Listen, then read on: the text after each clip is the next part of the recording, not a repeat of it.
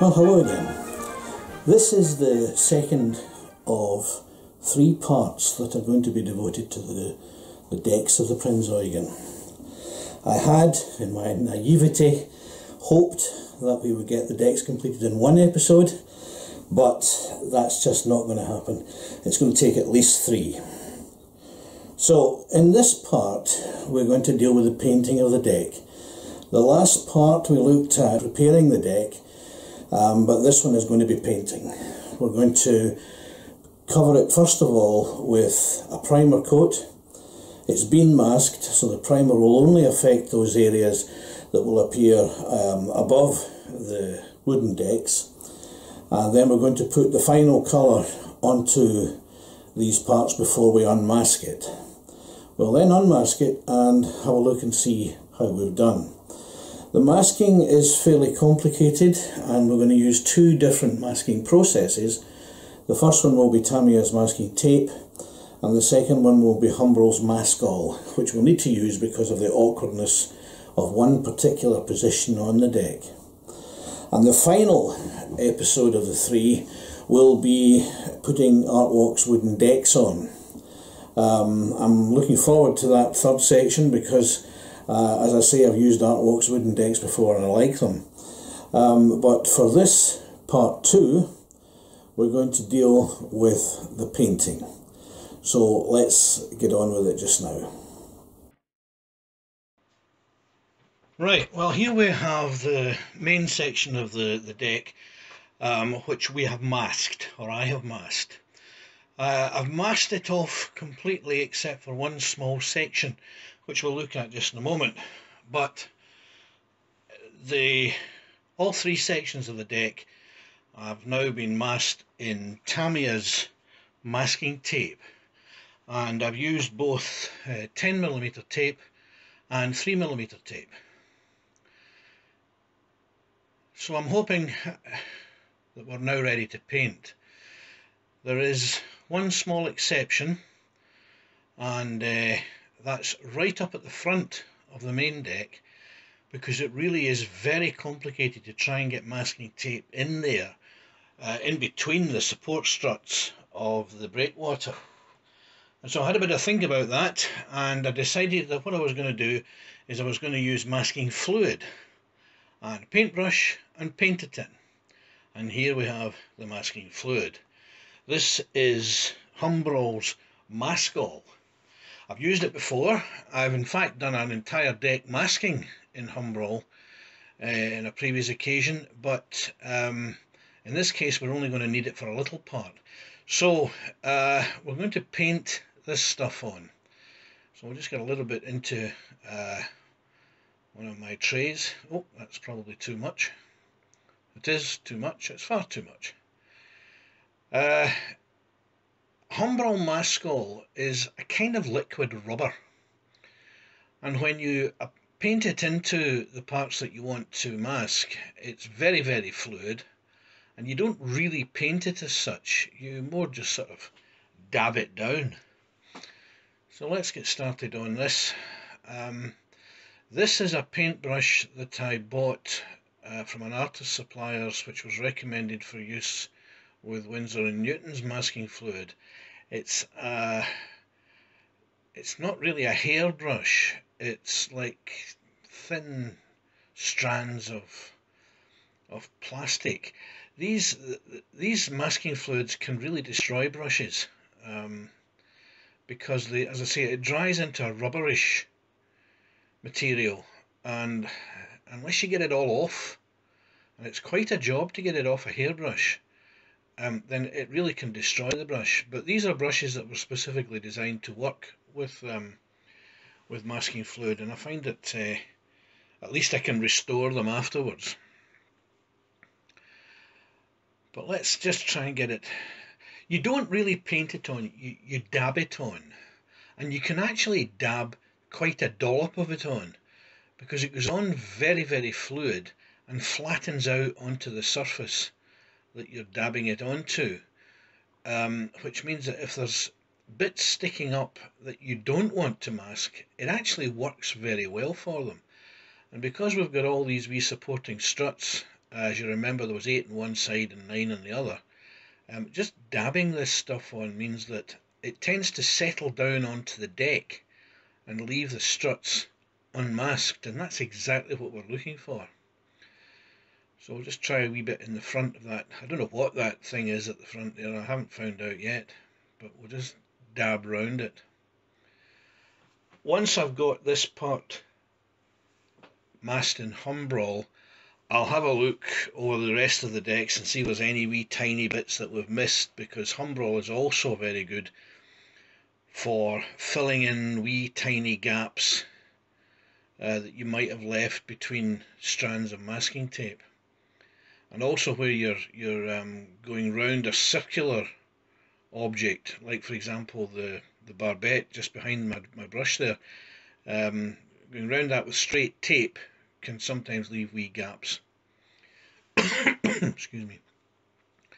So we'll just have a wee look round and check that there's nothing else to be done on this deck. I suspect that's okay. Now we'll have a look at the quarter deck.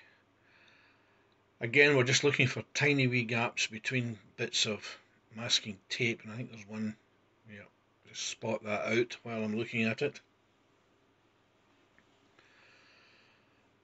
I'd go through a tremendous amount of masking tape. I used masking tape for all sorts of things it was never intended for. We dab in there. It's very good for lifting dust off my black velvet background that I'm working on here. So I just dab the tape down and pull it up, and it lifts all the dust up as well. Just see if we can't get these wee gaps that have been left filled up. When we take the masking tape off, it'll bring off the rubber, the set rubber maskell as well. Just a wee bit round there. I think that's us getting really now towards the stage where we can go and paint this. The first thing that will go on is the primer, and I've got big spray cans of this stuff, and I haven't got a spray booth, so I have to go outside to do that. So we'll just get this brush cleaned off. If you give it a swirl through in water while the Humbrol fluid is still fluid, it can help in cleaning it off, and then I'll just get a pad of tissue or something and dab it dry in that and try and clean it off properly. I'll leave it sitting in the water, and I'll attend to it later when I'm looking to clean several brushes. But once I've done the primer, I'll then airbrush the lightest of the hull greys onto the surface, and that will have us then got the deck basically painted.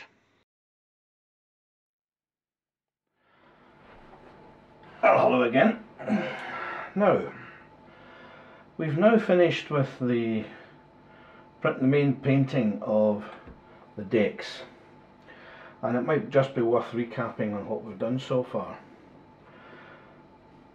The decks have been masked, and the masking has covered everything with the exception of some of the centre, which is irrelevant anyway because that'll be built on top of, and bollards for the cables to go through, mountings for torpedo tubes and guns. And if you look here, we've got the barbettes for the heavy artillery on these parts, and also sticking through, and you can see it basically on this one of the quarter deck, we've got various hatches, covers. There's a steel part there where the rear anchor chain goes through, another part of a barbette, and some ready-use ammunition boxes. But these have all been left uncovered. On the bow section, there's a small part there where the nose anchor goes. There's the anchor eyes there. A couple of there's a box there which I think is, I don't know what, that's a hatch of some sort. And then there are some bollards, and that's all that's been left of the masking. I then sprayed over it, over all of the decks with a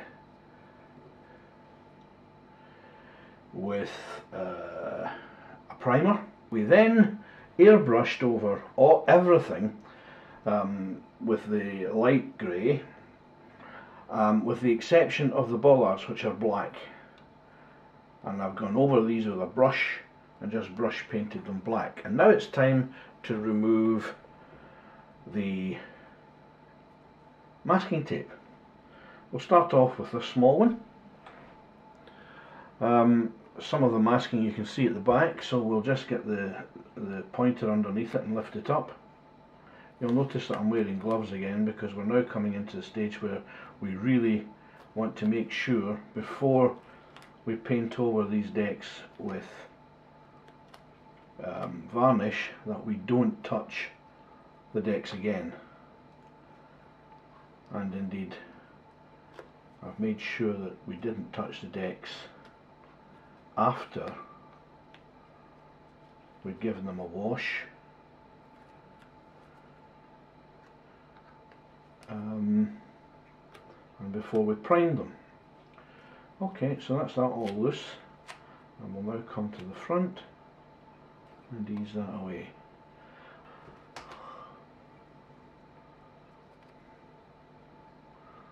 Just remove the last remnants of the masking tape.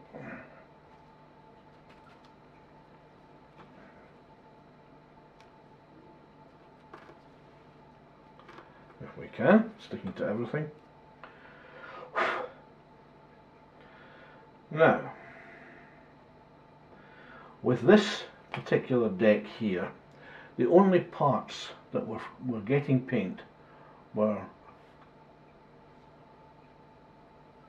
right up in the bow of the ship, the eyes for the anchors here, that small hatch there, two side bollards and a set of bollards in the centre, and two small round openings in the deck which the anchor chain will go around. The anchor chain will run along here, round the capstan, which will go there and disappear down into the chain locker through these access points there. And that's the only parts of this deck that actually received any grey paint. And it can be seen from that the grey colour that we've ended up with is very, very similar to the mould colour of the polystyrene. This will show up better on some of the other bits that we use. So that's it removed from there. Next section, slightly larger, is the quarter deck. And there's larger areas of this that have been left clear. So let's get the tape off here.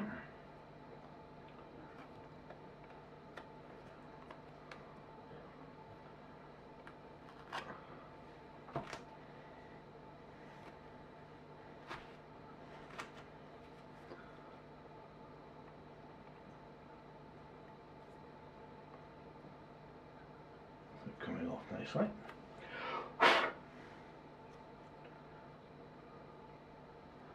Yep.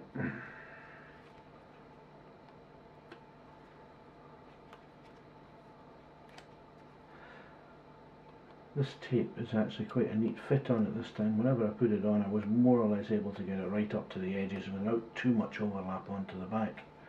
And you can see that I'm not really having to remove too much tape from the back at all. Just clear that and free it up.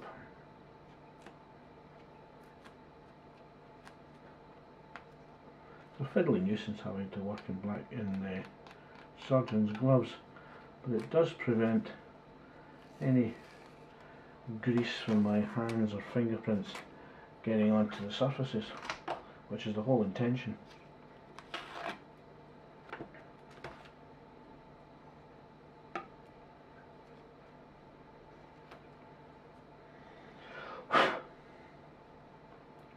Okay, now let's see if we can see this.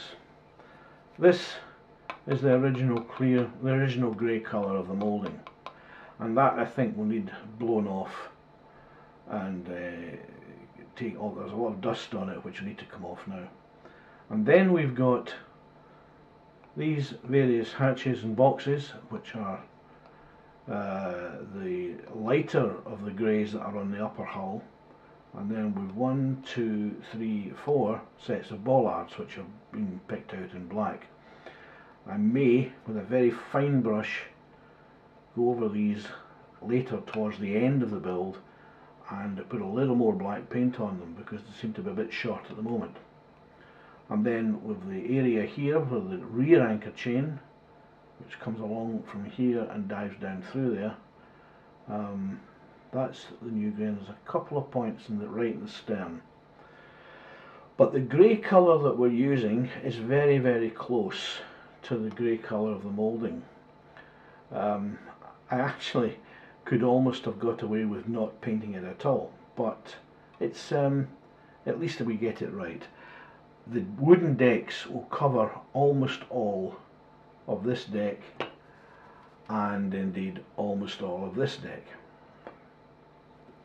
And now with the centre deck section, I kicked the camera there, would you believe, for those of you who just got a wee jolt.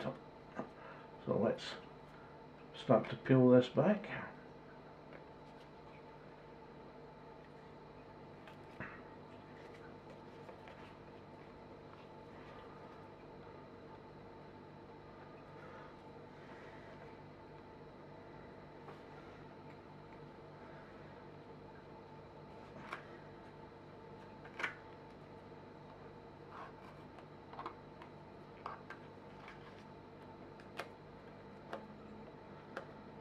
Okay, and this section here. There is one small section on this deck which has not been masked with tape, and that's here, where I've masked it with a masking fluid, and you'll see there, I hope, there we go, let's see if we can't get it to snap into focus. There we go. You'll see there, I hope, the masking fluid, which dries rubbery, coming off. And that really was because it was so difficult to put masking tape in this area that I decided to use masking fluid. And it's a masking fluid that artists use from Winsor & Newton.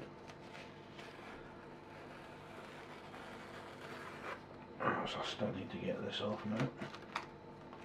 Oops. I'm just checking up here if this thing will snap into focus,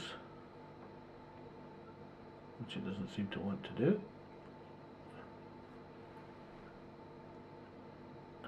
To make sure the last of the fluid is out, and I think it is.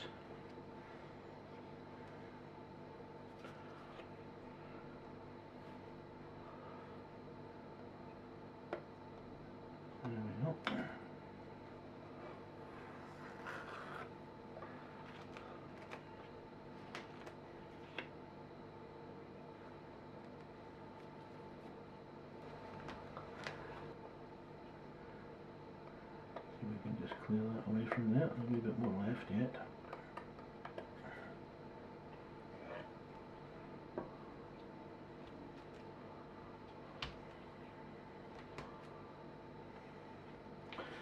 Now,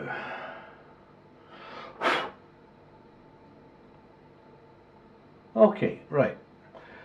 A couple of things you can see from this. One is the difference in colours now quite clear between the moulding colour there, the moulding colour there, and there, there, and there, and the spray, the final spray, which is that.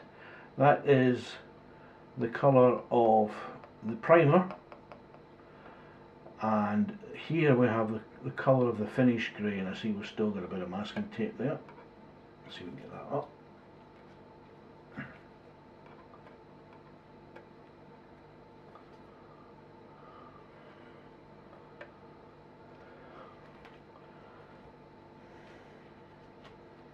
Get off.